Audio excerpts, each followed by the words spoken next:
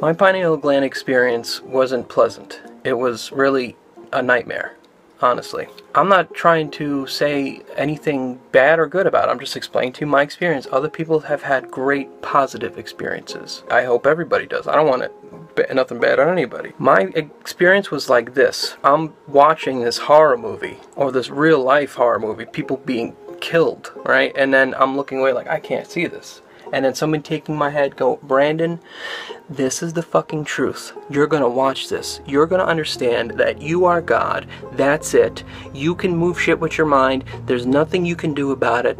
Don't look away. You can't look away. I won't let you. That's exactly how I felt for 3 weeks straight. Couldn't sleep, couldn't eat, couldn't think of anything else, couldn't get away from it. The moment I started to pray, it took me 3 weeks. Okay? Because remember, I used to believe that I was God, so who am I going to pray to? Myself? I can't pray to myself. That's an oxymoron. The moment I started to pray to God, please somebody help me. God, anybody, please just take this away from me. I don't want to know it. I don't want to know it anymore. I can't. It's going to kill me. I'm going to hurt somebody else. I don't want it. I don't want to know this shit. I felt like I was like a child and I just learned about, sex. Babies come from the stork who brings it from the clouds, and he takes the babies in his mouth and delivers them to the mommy and daddy. And then you find out, oh no, you really have to do all this, dirty stuff, and you're like a child, like, what? Fuck. This is real? Be like, wow, this is real. I know it is, because I feel it. I know. And you're like, this is fucked up. And your whole world gets turned upside down, and it's a huge fucking burden. It was the most scared I've ever been. Most lonely, most scared. Because it hit me at a soul level, a spiritual level. I felt more scared. Felt more scared then than I would now on a plane knowing I'm going to die. No one's going to crash. You think about that. You think about how vulnerable you feel. Everything goes to your mind. That's exactly how I felt then. For 3 weeks straight. By myself, didn't tell anybody. That whole experience made me realize it made me very sensitive to other people's feelings and emotions, and consciously aware. My empathy grew really big. I understood the whole concept of Jesus dying for people's sins, or forgiving those who killed him. That whole empathy, sympathy, compassion. That experience was like the devil, some freaking demon, holding my head and saying, look, this is it. This is the truth. You wanted to know, here it is. I'm not gonna let you go. Why should I? Escape it. It would took over. When your mind automatically goes, you can't get this song out of your head you've been listening to for all day. It's the same thing. It was so freaking scary. And then I started to pray. I'm like, please God, please somebody help me. I just don't want this. Then it was gone. A few days it took. And I'm thinking about that now. I'm like, wow. When you pray from here, your intentions are pure. They get answered, in my opinion. But I don't wish that experience on my worst enemy. Us as people, like, I'm trying to tell you the story. I can't make you see this story. You can hear what I'm saying, and you're kind of like, yeah, I guess, he sounds like he's telling the truth. I mean, I'll take a lie detector test. I mean, this is just my experience of what happened. I got no reason to lie about it. I sound freaking nuts. But I'm telling you what happened to me. Now, that's the truth. Whether you accept it or not, that doesn't really matter. But that's what happened. Me trying to convince you is something totally different. It's just something I can't do. When I was 22 years old, like I said earlier, I read this book, 7 Habits of Highly Effective People. And what happened was I began to think and believe that I was God. And I'm not just saying, oh yeah, I'm God, like a lot of people do today.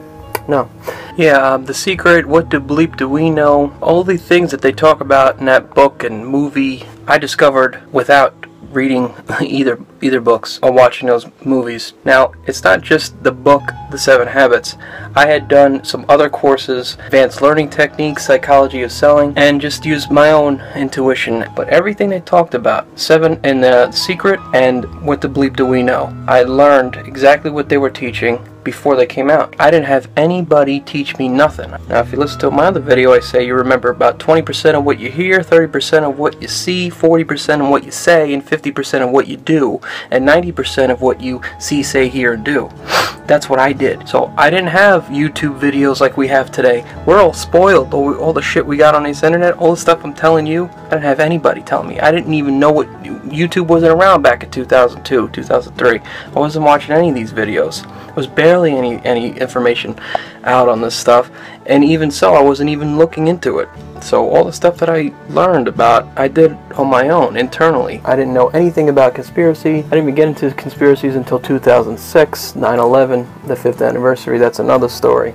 I read these principles, and they just was like, I was like, oh my god, this is so incredible. I can't believe that I never knew about this. I'm like, who knows about this reality? All the stuff that we know, the nature of the universe, blah blah blah. A fool uttereth all his mouth, but a wise man keepeth it in till afterwards. Well, that's exactly what I was doing then. I wasn't telling anybody. What I was experiencing was I would see things before they happened.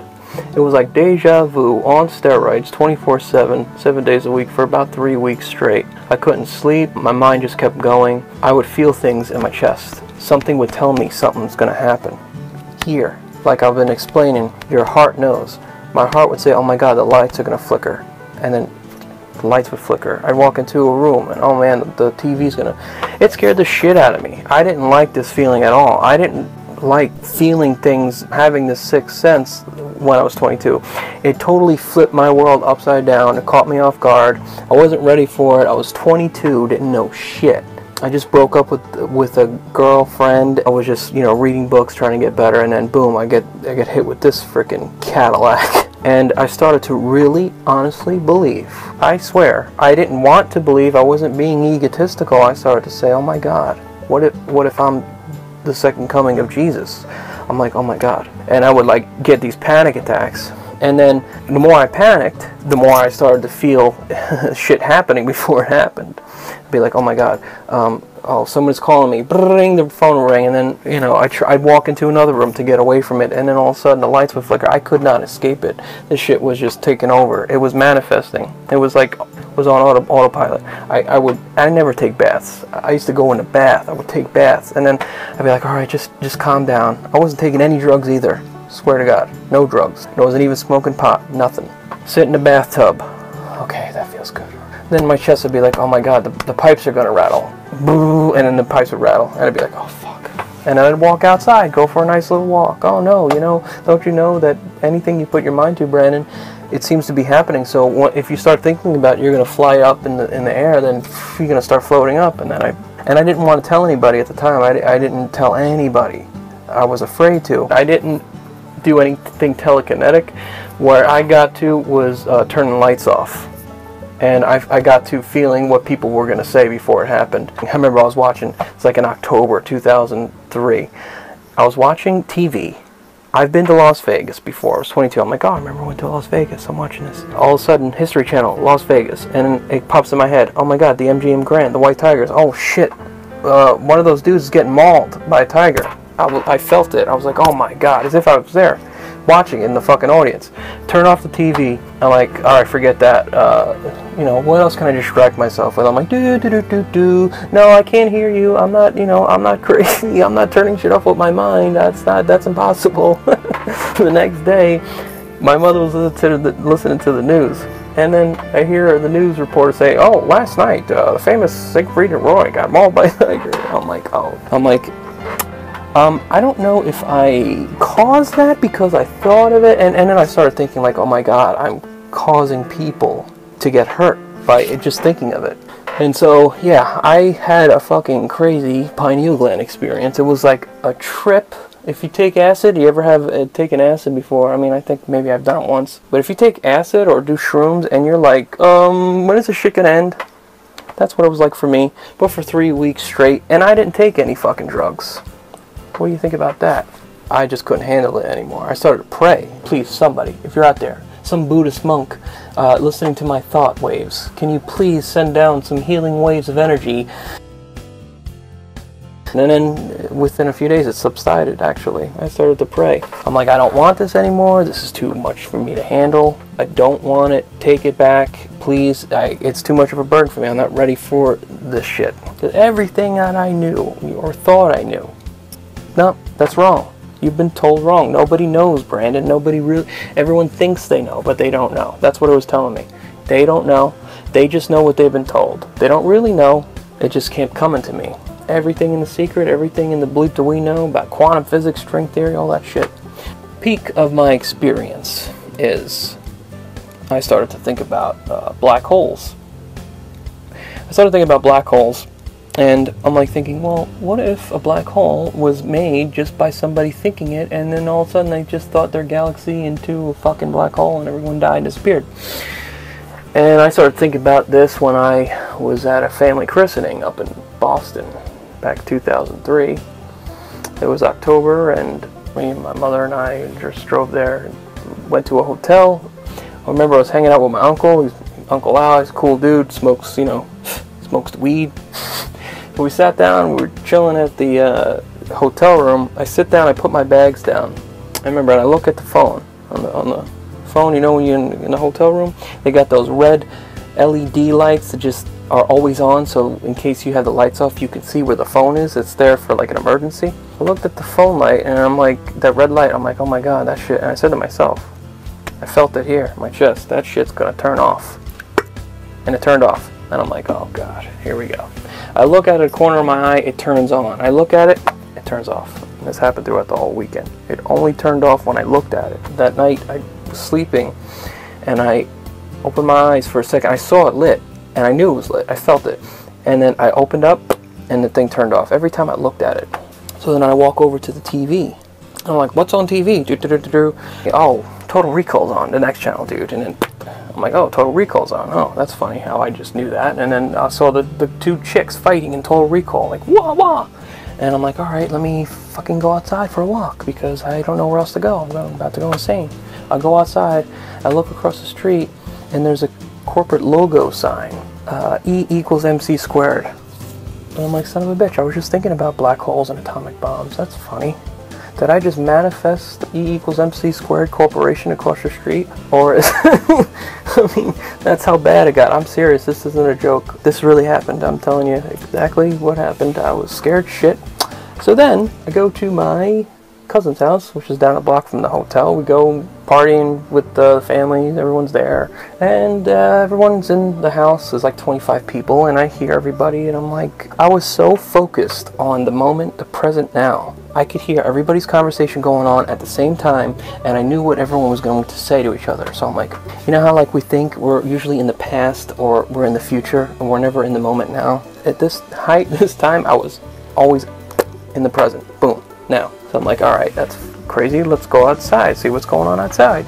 I go outside, you know, where the boys are hanging out, smoking their cigars and having their beers, and, you know, Uncle James, my great uncle, go out there. He starts talking about, as soon as I walk out there, he goes, hey guys, did I ever tell you about my younger brother Billy when I moved into my house up in Maine? He bought a house in Maine, lives down the block from Stephen King, okay? Well, my other uncle Billy went into the house, you know, it was his older brother's house, checking it out. He's walking around in the rooms, and he goes to this one room, and he goes into the closet, puts his hand in the closet, and he swears his fucking arm comes out. It's frozen stiff like ice. He runs out of there, pale white. And my cousin, my Uncle James, is telling this story.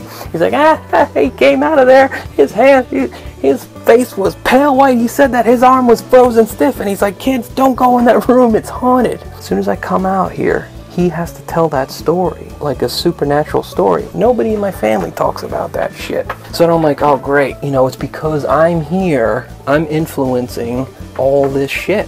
I used to smoke cigarettes too. I would have a cigarette. I remember watching my cigarette one time during this whole period. I'm watching my cigarette, and I'm watching one of the ashes fall from the cigarette. It starts to vortex up. Swear to God. Never happened before. You know, I used to smoke with the window open. This happened with the window open. I'm smoking in my room. During a time I had my awakening, my crazy experience. The ash was flying. It just flew. And it just went like this. Almost every little ash started to do that. It started to vortex up in a tornado. It had something to do with the energy that I was giving off. That had to do with going back to the story with my uncle. I get out of that conversation because that's freaking me out even more. I walk into the street and I start feeling myself shaking like this. I felt like I was going to kill everybody. I swear to God, I felt like I was going to implode, but I was going to blow up the whole fucking planet. My mother comes out, remember? She says, Brandon, are you okay? I don't know. And then she had the beer, and I just chugged the beer, and that settled me down. Thank God for that fucking beer.